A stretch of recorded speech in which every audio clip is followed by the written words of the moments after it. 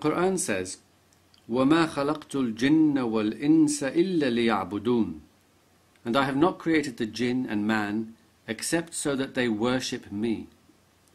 And if you don't worship him, then God says, فَأَمَّا الَّذِينَ كَفَرُوا فَأُعَذِّبُهُمْ عَذَابًا شَدِيدًا فِي الدُّنْيَا وَالْآخِرَةِ وَمَا لَهُمْ مِنَ النَّاصِرِينَ. As to those who reject faith, I will punish them with terrible agony in this world and in the hereafter, nor will they have anyone to help them. When I read the descriptions of God in the Quran, I can't help thinking that he sounds like a very needy God, a God who needs to be recognized, praised and worshipped. He creates man with a free will, then demands he surrender that very free will and submit completely to God's will. And if man does not worship, praise and glorify him, then he'll roast his skin off, repeatedly.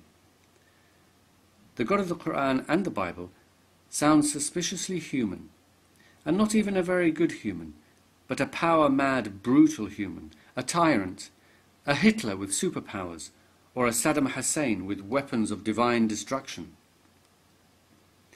Many Muslims will tell me, what about his mercy, love and forgiveness? What about paradise? But these things are only for those who believe and worship him.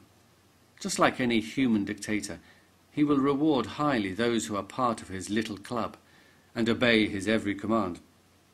He will smile benignly and pat his faithful slave on the head, while sadistically torturing all who refuse to submit. I don't think much of such mercy or love. That's a very easy type of love and mercy. What makes God's tyranny and brutality even worse is that, unlike earthly brutal dictators who we can unfortunately see with our own eyes, we can't see God.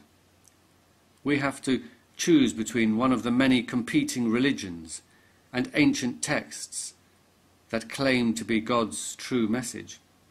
Yet, despite the understandable doubts and reservations one would naturally have, God will still burn anyone who doesn't choose the right religion. If there is a God, and if he has indeed given us a mind to think with and reason to reason with, then I cannot but come to the conclusion that the description in Islam or any other religion is simply not real. They are man-made constructions. They describe a God with human needs and weaknesses. In fact, when compared to the best, wisest and most noble of mankind, the God of Islam and the Abrahamic religions is not even a very good human being.